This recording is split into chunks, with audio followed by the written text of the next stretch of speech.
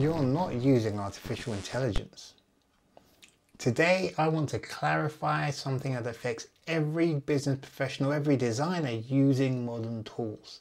Now, in this video, I'm going to show you why most of what we call AI isn't artificial at all, and why understanding the difference will elevate your work.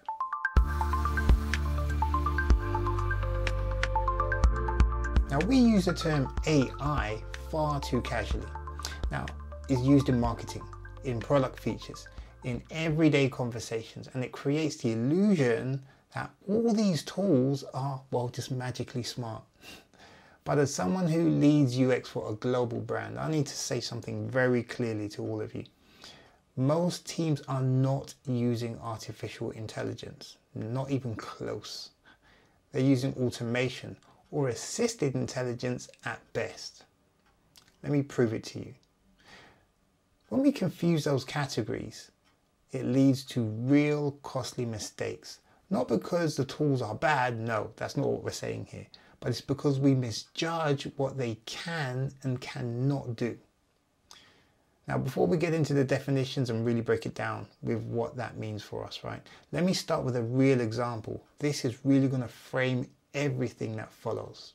In 2025, Deloitte delivered a government welfare compliance report worth around 440,000 Australian dollars, or basically around $500,000 Australian dollars. But soon after, reviews found major issues, fabricated citations, and non-existent academic papers, and even a quote that incorrectly attributed something to a high court judgment. Now, Deloitte later confirmed that parts of the report were generated using, well, you guessed it, ChatGPT-4 through Microsoft Azure, but those sections that were held in question were not adequately verified. That's what Deloitte also confirmed. Now, they had to withdraw the document, they had to correct it, they had to repay a portion of the contract fee. So ultimately, Deloitte lost out on three fronts. One, they had to repay back some of the money they charged in the first place. Two, they had to redo and update the work and add human efforts to that, and that was at their own cost. And then three, also their reputation was sullied, even more so because this was the second time that this was reported in the media.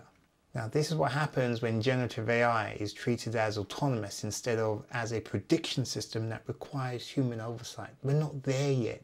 We're not in the era of Terminator Salvation or any other sci-fi movie that has what may be called or what may seem as sentient beings that are machines.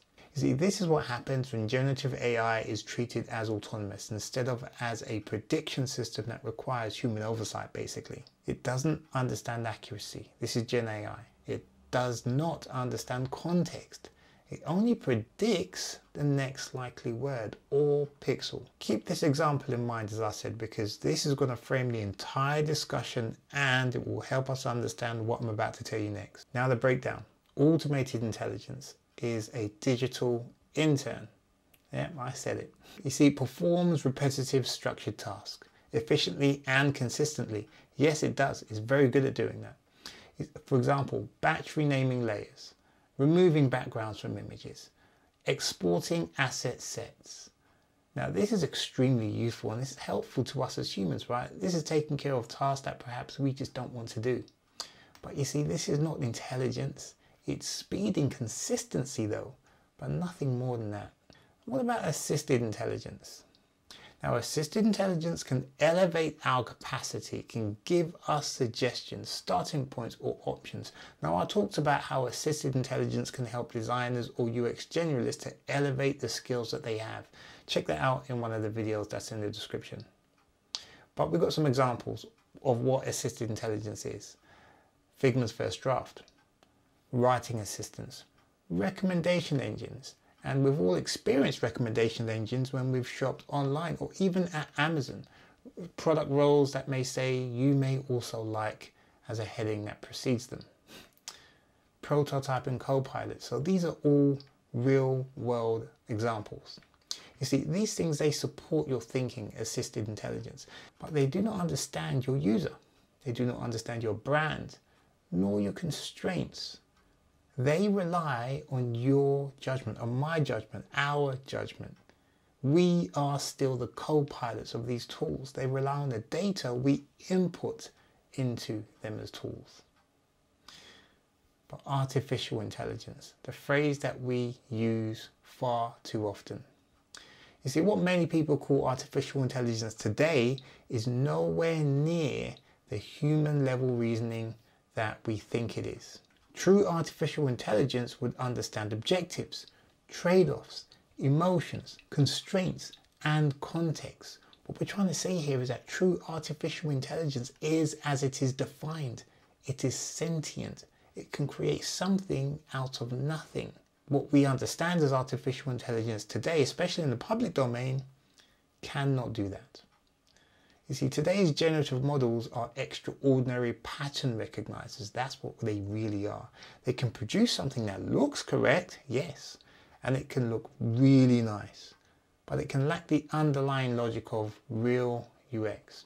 See, this is why AI-generated interfaces, for example, often look really impressive, really clean, but then they fall apart the moment you start to examine the flow or accessibility, or you start to apply some organic level data from users directly onto the design to stress test it and see how it would perform in real world environments of organic thinking. But here's the leadership takeaway. Now, we don't want to wait for a mythical form of artificial intelligence to replace us or to rescue us. That's not a strategy. That's not a strategy at all. That's of any good standard. Your opportunity is clear. Use automation to eliminate repetitive tasks. Use assisted intelligence to widen your thinking and accelerate the insight you may have from that thinking.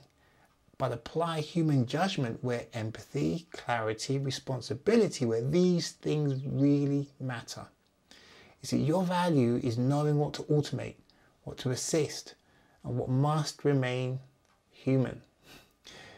Now, if this helped you reframe how you use AI in your design practice, share it with your team.